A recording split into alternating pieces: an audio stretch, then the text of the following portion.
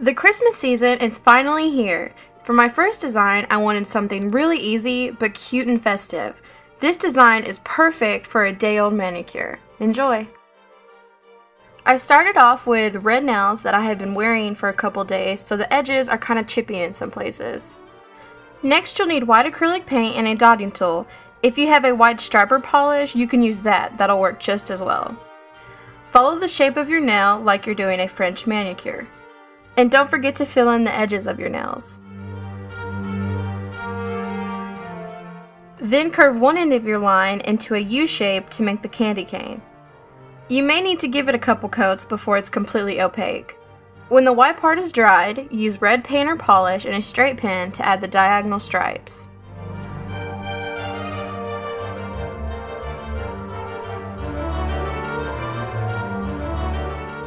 If you go overboard with the red stripes, you can always fix it with a little white acrylic paint. Give your candy canes plenty of time to dry and then apply your favorite top coat.